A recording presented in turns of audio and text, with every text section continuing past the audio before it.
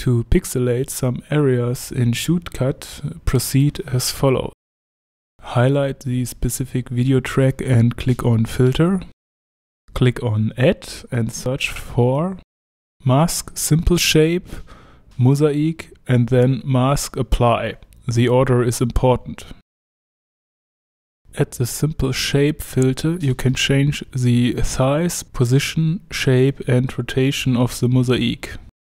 The pixel size is changeable at the mosaic filter.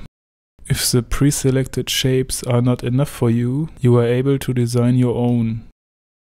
I made a simple test picture with my monitor resolution to pixelate it out. To apply this filter, delete the Mask Simple Shape filter and add Mask from File.